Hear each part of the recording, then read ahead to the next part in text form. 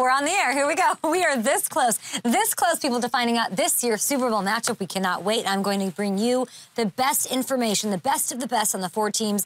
Marisa Contipelli with Cincinnati, BJ Kissel joining us with the Chiefs side of things. Stats got us covered on the Niners side. And Philly legend, we're honored to have John Clark on the Eagles side, giving us all of the info. These are the people that are with the teams right now. Today they'll be with them. They were with them yesterday. They know the vibes, they know the latest injury reports. Hayden Hurst randomly injured. We got to get into that. And speaking of Philadelphia and John Clark, Boston Scott is an absolute Giants killer. Can he be a Niners killer? I ask him, and he joins the show in a bit. I cannot wait. I love him. And it's Friday, so you know what you're getting. You're getting K-Makers. I got 2 beers, apparently, to choose from. Brian Barton, my great producer, gave me Weekend Vibes, which I appreciate. And he gave me this because he thinks whatever this monstrosity is, it looks like a Bengal. Your thoughts on Twitter. Let's go.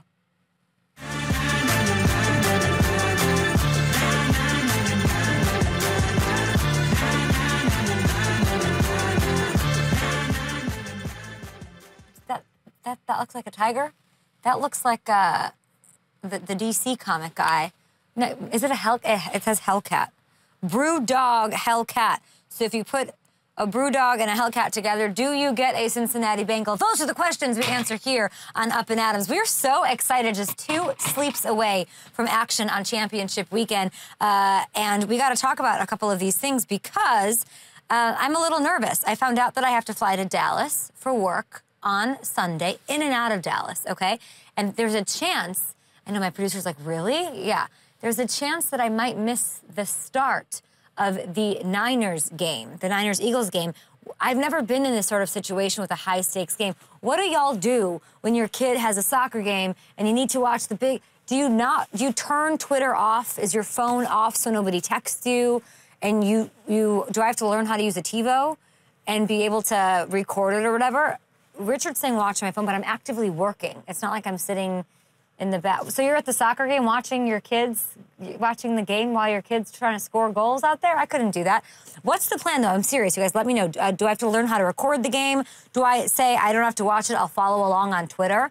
I've done that with some regular season games, so I'm all out of sorts here. Help me out, at Up and Adams Show, at Hey K Adams. What do I do if I'm set to miss some of that first game on Sunday? Now, yesterday, I did provide you with some game changers in the NFC Championship game. We talked about Niners defensive coordinator D'Amico Ryans. We talked about Eagles tight end Dallas Goedert. And today, I want to hit you with the AFC side of things. And let's start with the Chiefs. And I'm going to say that the game changer here that's going to have an effect is the decision-making of general manager Brett Veach. And I know he won't be out there battling to win this thing dressed up on Sunday, but in order for the Chiefs to pull this off, it's the bold moves of Veach and what he did this offseason and those guys that he added, the rookies especially, that need to ball out and continue to pay off. Listen, it's one thing to build a good team and win a Super Bowl, and it's another thing to be able to sustain any sort of level of dominance in this NFL and go to 5 straight AFC title games when you're dealing with injuries, roster turnover, your star players having to get paid year after year after year with the salary cap. So you have to make really tough decisions as a GM. I could never do it. I would never want to do it. He had to make the decision. Think about it. Brett Veach is at his table. He's got his probably like customized stationery, his personalized stuff, and he's sitting there. He's got like 8 TVs on all the channels, and he's like watching highlights too of Tyreek Hill and saying, I think it's in the best interest of this team and what we want to do to deal away the cheetah. Those are the decisions that end up defining you, your legacy, and your success in this league. Do you want to be a legend? Do that. Get rid of Tyreek Hill and play for a chance to be in the Super Bowl. Listen to Veach back in April talking about his philosophy heading into the draft in the aftermath, of course, of said Tyreek trade. I think it's we've shown every indication of where we're going with this thing, and we're going to build through the draft, and having 12 picks and having flexibility year in and year out is something that we're certainly putting a lot of stock in. And like I said, we're excited to add talent on both sides of the football and work through the draft and get young and get deep. And in theory, it's all good and well. Great theory. Of course, we're going to do it. But in order for that to work, you have to nail draft picks. Nailing draft picks, that's so hard to do. And you have to use that flexibility to make really savvy free agent additions. So as we know, that's way easier said than done, but it's exactly what that guy who does talking did and accomplished. So let's start with the draft picks. Bring them up here. This is outrageous. This draft class has combined to start 66 games. KC hasn't allowed a 300-yard passer since McDuffie's been healthy. Karlaftis has 6 sacks and has emerged as one of the best young pass rushers in the entire NFL. Jalen Watson, he has 2 interceptions that have been 2 of the biggest plays of this Chiefs season. Those 3 rookies are full-time starters, and they're going to have a big hand in trying to slow down Joe Burrow on Sunday. And let's not forget about their last pick in the draft, Isaiah Pacheco. Isaiah Pacheco is everywhere now. He's completely taken over the backfield. So we've seen teams, let's get a lot of draft picks and turn it into something. And it turns into a big fat 0, nothing. In year 1, Veach's group has already made a massive impact in getting this team to another AFC Championship. It is so impressive. It's crazy. And then Veach talked about having flexibility. So let's see what he did with that flexibility. None of these moves made national headlines, but none of them broke the bank either. And they've all made this team better and significantly. I think the Chiefs have the most depth on any team in the NFL right now. We're not even talking about it. The most depth, and it's really in thanks to Veach's ability to completely retool, refigure, recalibrate this roster without sacrificing the ability to contend out the gate. It has been so brilliant. So we'll see which one of the new additions pays off the most on Sunday. And if they're, enough, any one of those guys or all 3 of those guys together, or 4 of those guys, if they can get KC to another Super Bowl, that would be insane and super impressive, and I just hope everyone's sort of paying attention to that. I gave Howie Roseman his love, so I felt like, man, Brett Veach really needs his flowers when we were looking into it earlier this week. So let's bring in somebody who knows these Chiefs better than anyone, the brains behind Kansas City Sports Network, BJ Kissel. Am I wrong, Brett Veach, baby? No, I don't think you're wrong at all. I think he doesn't get enough credit for what he did. And even a couple years ago, and information you just brought was fantastic, but even a couple years ago after that loss to Tampa Bay, offensive line being a problem in that game, the way that he completely revamped the Chiefs offensive line in one offseason, drafting Creed Humphrey and drafting Trey Smith and signing Joe Thuney. He's done it before. We saw it happen again this offseason, and what they've got from this rookie class, it's just been special to watch. And has really set them up from a roster composition standpoint, drafting Jalen Watson and Trent McDuffie, rookie cornerbacks on rookie deals, I should say, and not having to pay those guys in free agency allows you so much roster flexibility in free agency over the next few years that this thing is really set up to be pretty special for what the Chiefs are able to accomplish, even after the last 5 years and the 5 straight AFC Championship games. It's so true, and I'll be the first one to say and be honest that when that Tyreek Hill trade happened, I was like, oh, I don't know, man. Leaving it to the draft, that is a crapshoot. You never know how it's going to work out. And it completely has been just incredible. KC has an 83-28 record in Veach's 6 seasons, okay, guys? 6 AFC West titles, 5 AFC title appearances, like BJ is saying. All right, now, BJ, we have seen the grainy gym photos. We've seen the zoom-ins on his feet. James Palmer on NFL Network redoing the walk, all of this. Press conferences, all that. From who you've talked to, in the sense you're getting, how much of a factor will the high ankle sprain be for Mahomes on Sunday? I don't think we can pretend that it's not going to be some kind of a factor. It's just going to be interesting to see how Patrick Mahomes can kind of hold himself back or protect that ankle. I was watching a replay of the AFC Championship game from last year, and there were a handful of plays, especially in the first half, that Mahomes made where he was turning and twisting and doing all those crazy plays that we see outside the pocket. And I just don't know if he's going to be able to do the same thing. But I've been saying all week on KC Sports Network that you give Andy Reid 8 days to prepare and game plan, knowing the variables that are going to be there, trust in the fact that he's going to have a game plan that's going to find success at some level for the Chiefs offense. But it's going to be really interesting to see, especially early, the first few times that maybe the first or second read's taken away and he tries to escape the pocket. Do we see the ankle cause any kind of an issue there, or does Mahomes try to protect himself a little bit there by just going down and not putting himself in a position to take a hit like he did against Arden Key and the Jags last week? Because you've talked to Patrick Mahomes before, Kay. I know that telling him not to play the game the way that he's always played it, it's going to be interesting, that mental side versus the physical and kind of how they play that out. But I trust Andy Reid will have something dialed up as a way for the Chiefs offense to find some success against a very, very good Bengals defense. I do too. And, you know, if he was less than 100%, everyone's always saying, oh, one-legged Mahomes is better than anyone. If it was against any team in the AFC West, sure, I wouldn't even be worried. But this Bengals team, for whatever reason, and you can give me your thoughts on it, they've consistently been able to get the better of the Chiefs. It's crazy. What do you attribute that to, and what does KC have to do differently? I think it's simple. They made plays at the end of the game when it counted. The Chiefs didn't do that. We saw, especially last year in the AFC title game, the second half was probably one of the worst halves that we've seen from this Chiefs team under Andy Reid. And every game that the Chiefs have lost, there's been so much talk and so many things that have been said this week between the fan bases and all that. The Chiefs have had leads in the second half. They haven't been getting blown out. And so the Chiefs are getting dominated and all that. I don't believe that that's the case, but the Bengals have definitely made plays when it counted late in the game. The Chiefs had opportunities in that game. Chris Jones talked about it at the end of last season, or after they lost the AFC title game. He talked about it at training camp, that he feels like he personally left a lot of plays out on the field that he should have made. And that was the difference. And the Bengals made those plays. And Lou Anarumo may have the best game plan that we've seen against Andy Reid, with so many guys that are used defensively for those Bengals players. They're used so well to their strengths that it's definitely going to be a battle. All of the games have been close. Expect this one to be close. I'm really curious on the chess match of the ankle situation, and how do the Chiefs call it, and how do the Bengals try and play schematically against that, knowing he might not get outside the pocket and do some of those things that have come to define what we've seen from Patrick Mahomes throughout his career. You're right. Coach Lou just has a knack for this. He did it to Josh Allen. He's like high-powered, amazing quarterbacks. He just like is a bit of a nightmare for them. KC Sports Network, you're outside somewhere. What is KC Sports Network up to right now? So I'm actually in Las Vegas right now covering the East-West Shrine Bowl.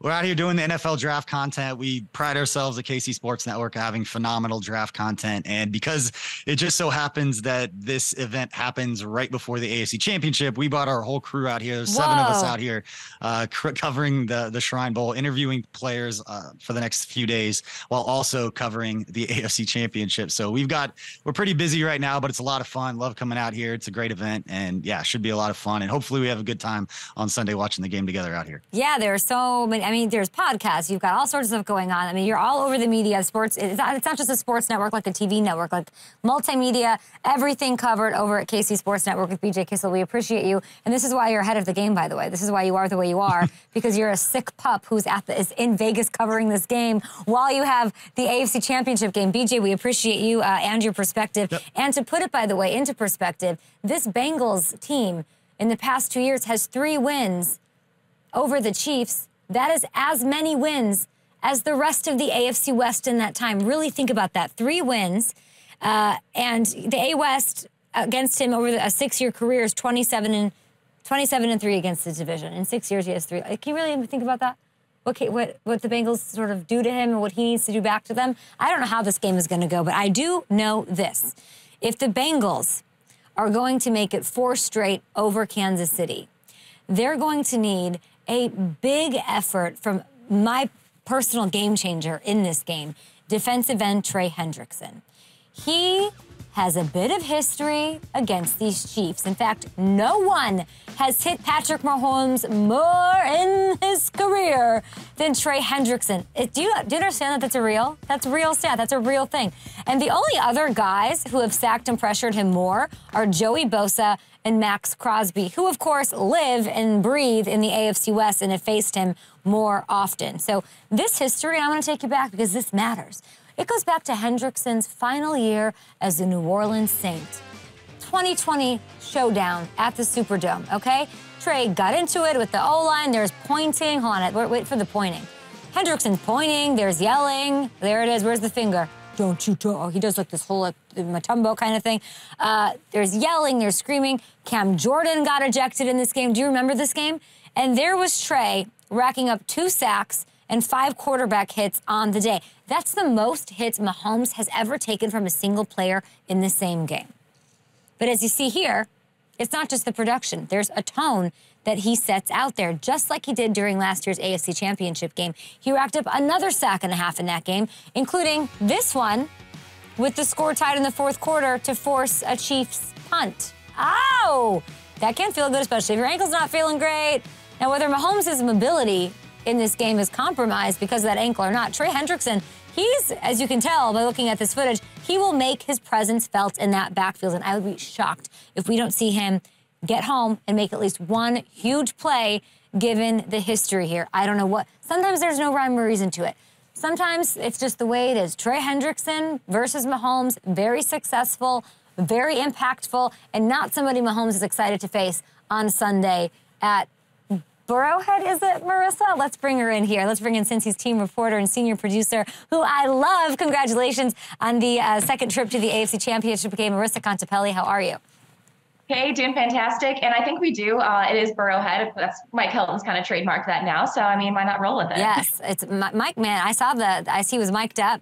It was hilarious, him and T. Higgins. I just saw that on your social feeds over there with the Bengals. It was incredible. Now, you were along for the magical run last year, and as great as that team was, almost everyone I have talked to says that it's even better. DJ Reader says we're a better team. We have even more chemistry. What's the biggest difference you've noticed from last year to now?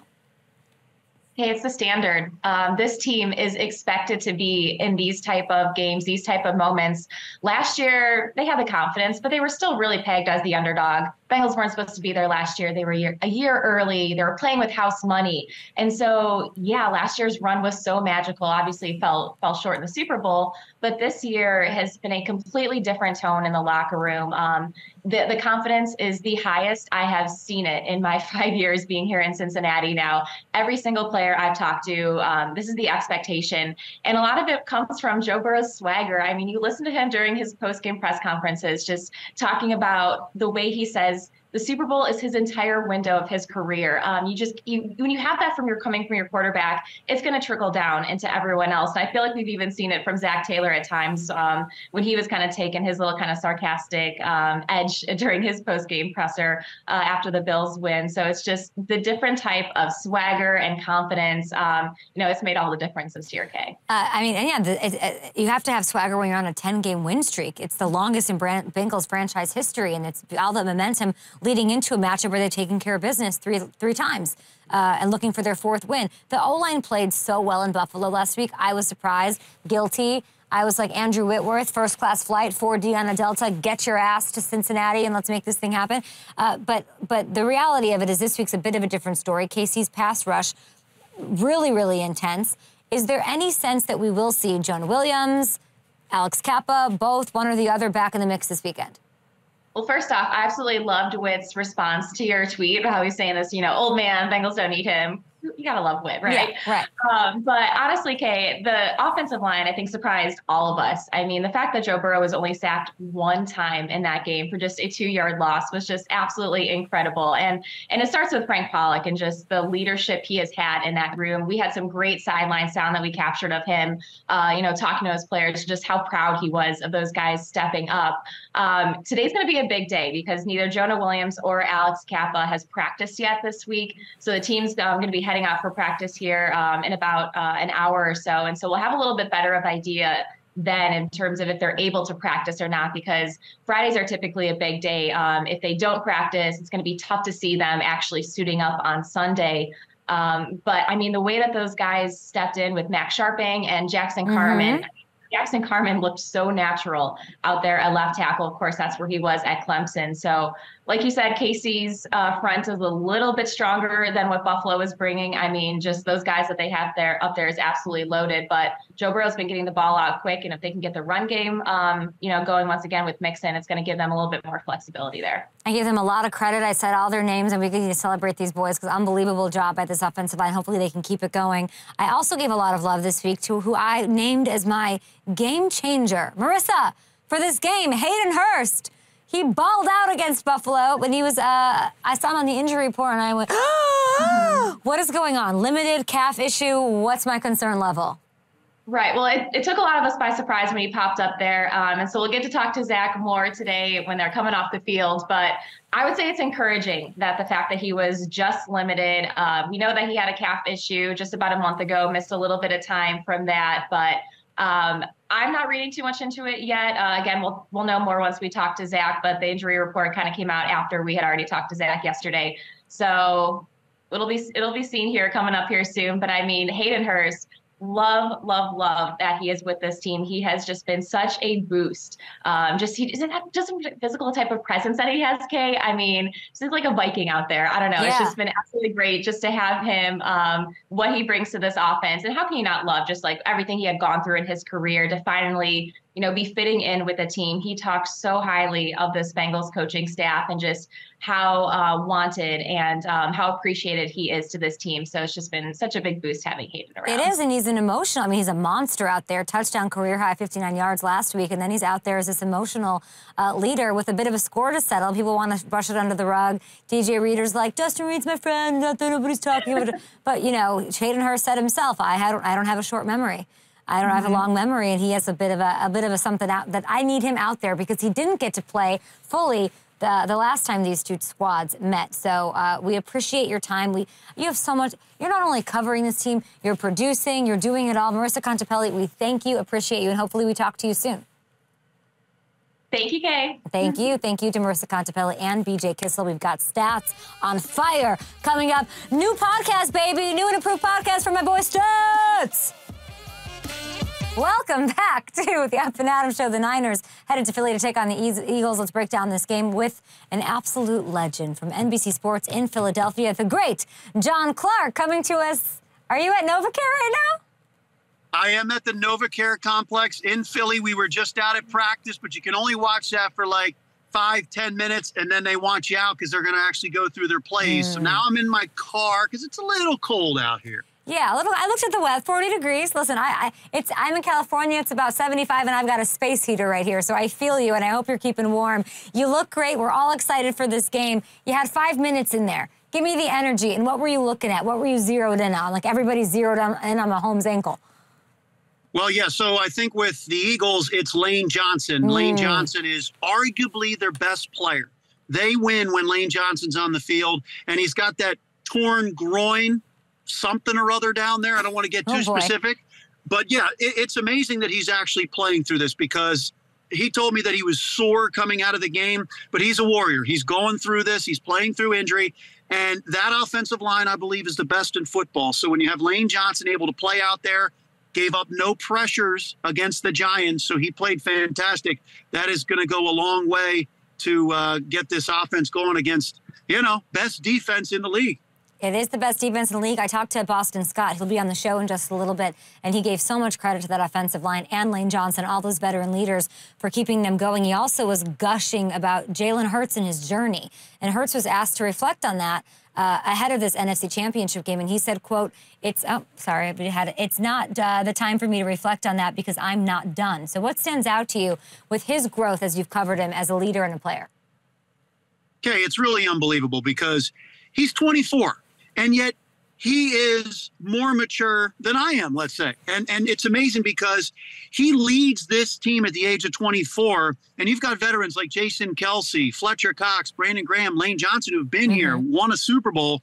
He comes in and things he says, like, we got to make daily deposits. The rent is due every day. You start to hear other players say the same thing. So he is the unquestionable leader of this team. And here at the NovaCare complex, guys say they see his car when they come in at 7 a.m. So he's here, 5, 6 a.m. He's here at night going over the game plans and the installation of the game plan, like 7, 8, 9 o'clock at night.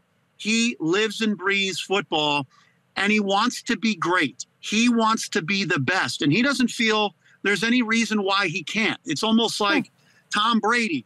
Tom Brady gets drafted late round, kind of looked over, right? Well, nobody could see what was inside of him and his will and his desire to be great. And Jalen does it every single day. I think he's 24/7 football. I really do. And we love hearing it, and he's going to need it up against the #1 defense. But I will say they're 20th against the pass. And the way that Jalen looked against the Giants, I wouldn't be surprised if him to AJ, him to Devontae, him to Goddard is going to play a huge factor and be able to carve up and get some points on the board against this squad. I want to ask you about the other side of the ball with the Niners. Rookie quarterback, Brock Purdy. This is a new kid. He's not flashy. He doesn't make a lot of turnovers. He's thrown 16 touchdowns, just 3 interceptions in his last 8 here. What's the key for this defense to forcing Purdy into making mistakes?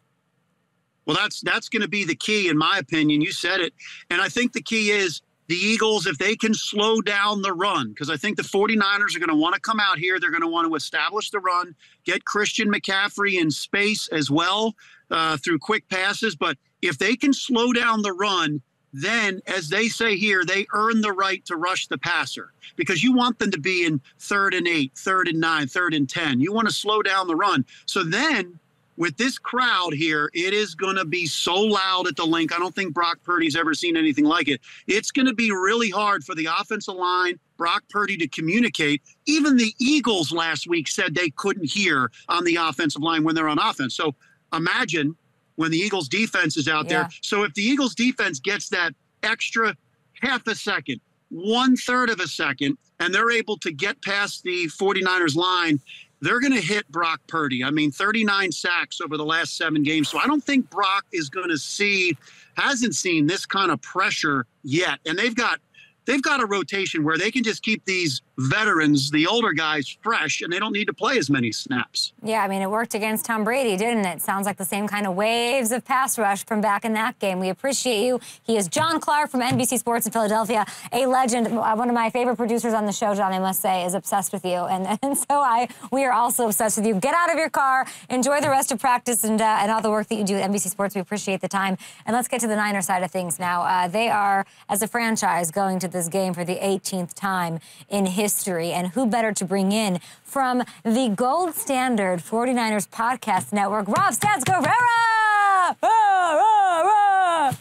What's up, Kay? Hey, what's going on? Okay, so it's been a while. I haven't talked to you in a bit, and you were with SB Nation. They made a dumb decision, and now you have a whole other thing. I feel like I talked to you 3 days ago. Now you've got a new gig. What's happening?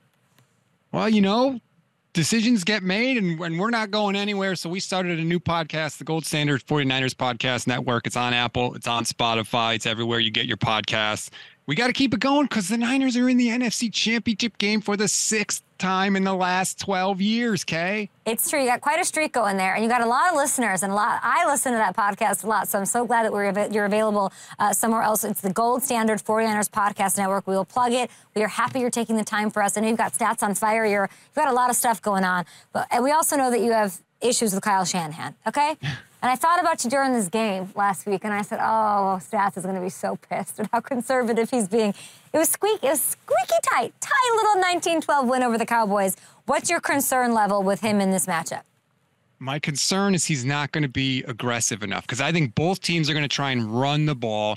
Both teams are going to try and limit the number of possessions that the other team gets. And so, whereas I think Nick Sirianni is going to be willing to go for it on 4th down, especially in the red zone. He's going to go for touchdowns, and Kyle's going to go for field goals. And I just don't know in a game that I think is going to be close if that's the strategy you need to have. Okay, so let's play psychologist. Nothing scarier than Stats and Kay playing. Like, where does the scar tissue come from him? Is it more, because that's what it is, right? It's psychological, his conservative behavior. It is.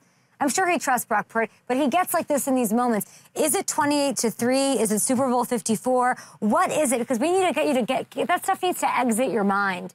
We need to ayahuasca this thing out of there. Puke a bunch, Kyle. I think it's all of it. I think he coaches to avoid things rather than someone like Nick Sirianni who coaches to achieve things. The Eagles have converted more 4th downs this year than the 49ers have even attempted. And I think that Kyle just looks at it like, if we can just avoid the big turnover, if we can avoid going down by multiple scores, then we'll be okay. I'll figure it out down the stretch. But again, I don't think that's the attitude you can have when you're going up against that defense. You're on the road, and you might only get a few possessions to score points. It's a great point, Stats, and let's talk about this part of it. The balanced attack is what you want to do. You want to go in there like you did last year and say, we want to run the ball, like you said. Let's have Christian McCaffrey just do this thing. Brock Purdy, you just be cute, do the thing, manage the game, whatever. I talked to Hall of Famer Chris Carter about this on Monday, and I said, what do you make of Brock? What'll have to do the rest of the day? Can they keep doing this? And he said, you can't hide your quarterback. You can maybe one game, and you can't hide him. There will be a point in this game, and you just heard John Clark, a legend covering this Eagles team, saying at some point it'll be an inevitability, a la Jimmy Garoppolo, where you're going to have to step up, kid, and make a play. Are you convinced that he has it? Well, to hear John talk, I don't know how the 49ers could ever hope to win this game going up against that great Eagles team. No, I think that Brock does have it. If there's one thing that he has shown, he's not afraid to make the plays that are there. Now, does that mean he's running around like Patrick Mahomes? No. But Jimmy Garoppolo couldn't even make the plays that were there. And I feel like they did try and hide Jimmy Garoppolo down the stretch. They are not trying to do that with Brock Purdy. Kyle trusts Brock more than Jimmy Garoppolo, which is crazy to say because Brock's only started 7 games, but it's true. So I honestly believe that if he has to step up and make a play, he will. I love that. I mean, he's undefeated, right? 7-0. I'm looking at his numbers here, 18 touchdowns to 4 interceptions. Now the Niners, they're facing Jalen Hurts. You can say what you want about John Clark. Jalen Hurts is the real deal, okay? He's one of the best quarterbacks. Yeah. You don't think he is? Well, here's my question. All these sort of playoff questions that we have about Brock Purdy, don't they also apply to Jalen Hurts? I mean, they've played the same number of playoff games. Brock Purdy actually has more playoff wins than Jalen Hurts. I feel like people are treating Hurts like he's a known commodity, and I don't think that he is. And let me just say this. I've seen Jalen Hurts get benched in a championship game, and Tua Tagovailoa had to come in and throw the game-winning touchdown pass. Well, Tua ain't there for you this time, Jalen. So let's see it this weekend against the best defense you're going to face all year. It definitely is that, and Boston Scott's going to be on the show in a little bit, or we're going to bring you the conversation I had with him, and he talks a lot about that, about what this defense is. But they've got playmakers on that side, too, and this is, he's definitely one of the best running quarterbacks in the National Football League of what he can do. I think they're really well coached. I think they have a coaching advantage in all the ways that you're talking about, because it is who has the cojones to make a huge play when they need to do that. But I mean, is there a defensive player you can at least give me that you think will be a difference maker in stopping Jalen Hurts and making you look smart and him look silly? I think it's going to be Talanoa Hufanga, the safety for the 49ers. One way or another, he's going to be a huge factor in this game. If he plays his best game, he can be an absolute game wrecker. That interception against the Rams, that sealed the game. He wasn't even supposed to be guarding that guy. He just sniffed it out and made a play for the touchdown. He can absolutely wreck games in the passing game and in the running game, anticipating the snap count and just getting into the backfield immediately. The unfortunate thing for the Niners is he can also take the cheese a little bit and crash in and try and make a sack on a quarterback or disrupt a play when he's not supposed to, and he can get burned with play action passes and deep passes down the field. So one way or another, I think he's going to be a factor in the game, but if he gives an A-plus performance, that'll make a massive difference. He's 23 years old, first-team All-Pro. So impressive, Hufanga is, and we'll see if he can do that. That was my take. Jalen Hurts, is he? Is he that good? Make sure you check out Rob's work, and his new podcast is the Gold Standard 49ers Podcast Network. Over at YouTube, you have Stats on Fire as well. Please come back, would you please? After they win, let's hope. You're the best. Or when they lose, which is more fun for me. Stick around for more right here on a Friday. Up and Adams, appreciate so much Stats. Marisa Contipelli, BJ Kissel, John Clark. And upcoming right after this, my conversation with Giant Killer, maybe Niner Killer, Boston Scott. You love to crush the hearts of the New York tri-state area. What do you have against New York? Okie dokie. Giants Nation saying personally not prepared for playoff Boston Scott, and they were not. And he, again, just took it to them. My goodness, he just crushes that Giants team. I sat down with Boston Scott. He is the epitome of a guy that you want in your locker room. He's got a smile. You're not going to want to stop watching this interview just even because of that. He talks about Jalen Hurts. He talks about his coach.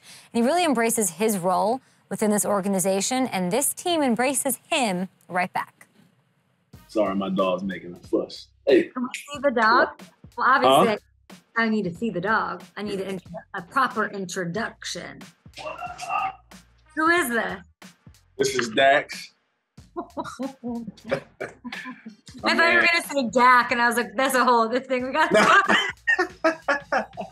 Handoff, Boston Scott. 4, touchdown, Boston Scott. Too strong.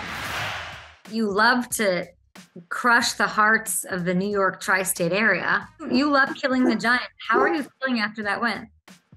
I'm feeling good, man. You know, obviously, what it's all about is getting to the next game. It doesn't really matter who the team is. You know, we're playing, it's playoff football, so we're getting that win. That's really all that matters. Boston, you're full of it. I can't even let this go on. I know, and I want to talk about the playoff. You've got 11 touchdowns in 9 career games against the Giants. You've never played the Giants and not scored a touchdown against them. So let's not pretend that that's not amazing. And let's at least revel in that for a little bit. Goes dynamic Boston Scott. And he plows his way into the end zone. And into the heart defeats of Philadelphia Eagle fans for all time. What do you have against New York? I don't know what to say. It's just a matter of opportunity. You know, I believe in myself, in my ability as a player, you know, and I believe that, you know, if I'm out there and I'm able to play, I get better each rep and I'm on the field. So, you know, I don't know if it's necessarily who's out there. It's just a matter of opportunity. Well, the numbers don't lie. And I'm sure, I have a feeling your coach has a lot more to say. Sirianni's like jumping on the bench. He's looking the camera dead in the lens. And nobody does that. He's in the end zone getting yelled at saying, I know what the rules are. I know where I can be. I know what I'm doing. And I'm allowed to be down. How has he evolved in your eyes from the first time you heard his name, this is going to be the head coach, when you met him until right now when you're one game from the big game? It's just a matter of comfortability. You know what I mean? Like last year was our, you know, the first year, you know what I mean? So there's a lot of things that we have to learn. There's a lot of things that we have to establish. You know, development doesn't just apply to, you know, players. It can apply to coaches. It can apply all of us. So he's always had energy. He's always had juice. You know what I'm saying? Whenever you have people, oh, this is the great team, blah, blah, blah. And, you know, if you have bad times last year, like, oh, this team is, you know, whack. You know, oh, Jalen Hurts ain't this, he ain't that. You know, what are we going to do at the court? You know what I'm saying? Like, you got to learn how to clap for yourself. You got to learn how to believe in yourself, you know, so that can sustain you throughout the season. You're not up and down, you know what I'm saying? You're staying even keeled. Sirianni's like next level out of 10. And then you have Jalen, who's cool as can be, cool cat, cold, whatever. And then confidence is what sort of bridges the gap between the two of them. What impresses you most about your quarterback? Just his story, man, his journey to get to where he is. You know, I know what it's like to be the underdog. I know what it's like to be overlooked. I know what it's like to lose a job, you know what I'm saying, in football. And so it's hard whenever, you know, the view of your goal becomes blurry. You learn a lot about yourself. You learn a lot about yourself as a man. You learn a lot about yourself as a person. And so, you know, I feel like one of the defining things for Jay is, you know, Carson had the starting gig or whatever. Even though he wasn't playing, even though he didn't know if he was going to be playing or if he was going to be a part of the game plan, like every either Thursday or Friday, he would spend time out after everybody was off the field going through the entire game plan, going through his progressions, going through his throws before he even had packages in the game plan. Like he was still carrying himself like that. And I would peep stuff like that. He had that vision for himself. And regardless of his circumstances, he didn't waver from that. I was getting fired up, you know, when people were talking about, you know, after last year, what's question mark at quarterback? What's this? What's that? Like, and I'm like, bro, y'all don't even know. It's dope, man. Just to see him be able to rise to where he is now. I'm happy for him, but I'm not surprised. And you have all the confidence in the world, and you can run, you can pass, you can block, your offense can do it all, but you haven't faced the #1 defense in the league. And that's what this is going to take it all. It's going to take it all. It's the Niners. I'm sure you guys aren't having nightmares over there, but I would like to know, just honestly, what is the biggest challenge they present? To be honest, I feel like it's their speed. Like their speed, man. I think that their speed is really, it's different. You know, obviously you see Fred Warner in cover 2 dropping back relating to the slot. Like he's running with CeeDee Lamb down the field and makes a play down the field, which is pretty, I mean, you see it, you know, you see it. And so I think as a unit, probably one of the more complete units that we've played. So it's going to be a challenge. Their sound, they're coached really well. So, you know, I know we got a big challenge in front of us, but, you know, we got some dogs too. So like Kelsey, it's the whole team. You know what I'm saying? Everybody wants to go hard. That's what it is. It's playoff football. So it's going to be good on good, you know, and we're going to fight, man, because that's what we love to do. And Boston Scott become a 49er killer and bring y'all to the promised land? Hey, we're going to see. We're going to see. You got to clap for yourself. Be out there.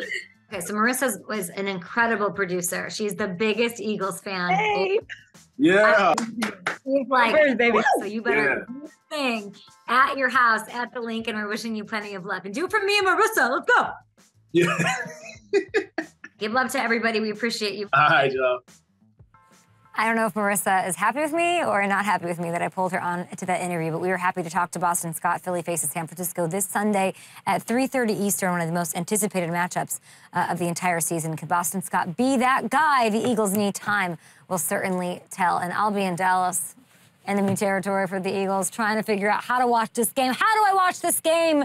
What should I do? Let me know. And we'll be back after this with Sam Munson still. And we got K-Makers after this. Don't go anywhere on a Friday. Welcome back to the Up and Adam Show on a Friday. Time for Conference Championship edition of... I need different music than this. I need something a little more aggressive than this. It's time for K-Makers. I'm going to give you 3 players who I think find the... Okay, I feel that. 3 guys who are going to find the end zone this weekend. First up, I thought about this a lot. Do I not do Christian McCaffrey because it's so easy, or do I want to help you guys out? Christian McCaffrey, it's automatic. He has scored in 8 straight games. I think it keeps it rolling, even up against an Eagles defense that is pretty tough. Next, Dallas Goedert on the other side of this thing. I've called him my game changer for this one. He only has 4 touchdowns this year, but remember, he missed 5 games. He's found the end zone 3 of the last 4 games. He has played with Jalen Hurts. And finally, numero uno, Jamar Chase. He has scored in 5 of the last 6. He's going to get in the end zone again this weekend, no question. Here we go. Here are my K-Makers, anytime touchdown scorers. Christian McCaffrey, Dallas Goedert, and Jamar Chase. Kansas City fans are going to kill me that I didn't pick one of their own, but we know Travis is going to get in the end zone. Calm down.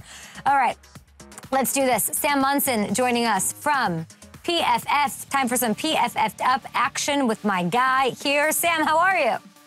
I'm good. How are you? I'm wonderful. You do all things NFL over at PFF. Check out the new PFF app, guys, if you're getting set for championship weekend. Do I drink this thing that they're saying looks like a Bengal, even though I think it looks like a Hellmouth, Brewdog Hellcat? Or do I go with easy, like weekend vibes, bro? No, it feels like you're definitely a weekend vibes kind of person. Oh, I was going to drink this one. Okay. All right, let's do this one. Okay, first up is the number 7. Okay, number 7. What do you got?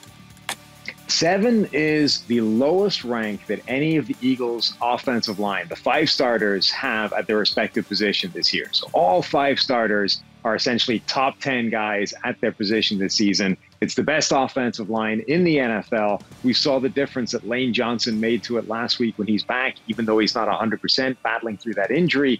They've got 5 guys, and not one of them is even close to a weakness this year.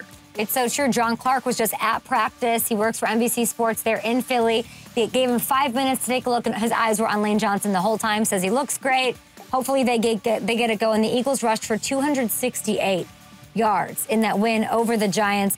Hurts was sacked just once, and we hope that continues. 7, by the way, also the number of losses Eric Weddle has against the Bengals in his career. Ouch. Ouch.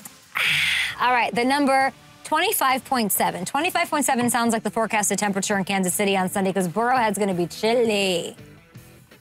That is the percentage of opposing drives that end in some kind of score for the San Francisco 49ers. That is by far the best number in the NFL for any defense. It's like 5 percentage points better than anybody else. This is the number 1 defense in the NFL. They've shown it in a variety of different categories. But obviously the most important one is how often you can actually put up a score against them. It's crazy. The Niners lead the NFL, of course, in total defense, scoring defense, interception. DeMeco Ryans, complete game changer. Their pass defense, still a little suspect. We'll see what Jalen Hurts can do to carve it up. Now the number 9.3. That's a weird number. What is 9.3? What could that be?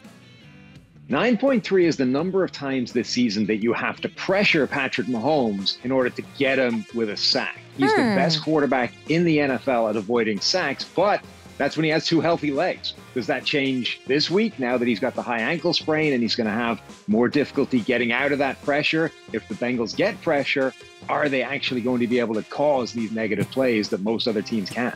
I just went crazy about Trey Hendrickson. Long history against Mahomes. Crushed him a bunch when he was a Saint. Of course, like in these matchups against them too. Sam Hubbard has 3 sacks over his last 2 games against Kansas City as well. So keep your eyes, everybody, on Sam Hubbard, the local boy. All right, last one is 158.3. What do you think? Well, you know that one, right? It's the perfect passer rating. But where is the perfect passer rating here? Joe Burrow to Jamar Chase in 2-minute situations. when they need plays, when they're desperate, when the time is getting down, Burrow to Chase is still absolutely money. In fact, it's a perfect passer rating. So that is the thing that the Kansas City Chiefs are going to need to stop at some point in that game. That's insane. Jamar joins, by the way, Randy Moss last week in talking about that passing game as the only other receiver to have 3,000 yards and 25-plus touchdowns in his first 2 seasons in the NFL. So Jamar Chase, I told you guys he's going to score a touchdown in this one, and he's going to help keep that passer rating pristine and perfect for those Bengals. Sam Munson, we appreciate you. We love your work over at PFF. Everybody download the PFF app. I think I said PFF because I'm already PFF'd up here on a Friday. Stick around. Hamilton's got a parlay for you because he wins every parlay. Oh, for the NFL Conference Championship games, FanDuel has an exciting offer for all customers. All customers. It doesn't matter if you're new or you already have an account because they're giving all customers, you heard me, a no-sweat same-game parlay. That means you'll get bonus bets back if your conference championship same-game parlay does not hit. But in case you want a parlay that might hit, here's Matt Hamilton. Hammer anything you're keeping your eye on over at FanDuel Sportsbook because you are very successful at this. I'm not. I do have a little parlay that I put together for this weekend. I talked about Patrick Mahomes and that ankle yesterday. While it does seem like it's healthier, I do expect it to still be a factor. So if you look at what I put together, I have the Bengals money line. I'm taking a page out of your K-makers. I'm going with the Jamar Chase anytime touchdown. And I have Hayden Hurst over 25 yards receiving. You know, I just think with everything going on with Justin Reed, I think he turns it up and has a nice little game. I know he has that calf injury. That's something to monitor. But if he does play, I think he has a nice game. I love to hear it. Hold on. Hi, everyone. That's here. Hold on. I wanted to play the Bengals. What is happening? I wanted to play the Bengals song. No, and it's not a voicemail. Hold on. I shut up, everybody. I thought your voicemail box was full. But... My voicemail box has been full since 2007.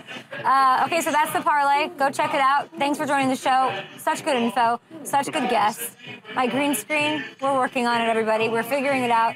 Hammy, love ya. We gotta have big guests. We're going to the Super Bowl. You and I are going to the Super Bowl. Up and out. We're going to the Super Bowl. We're going to the Super Bowl. Enjoy it.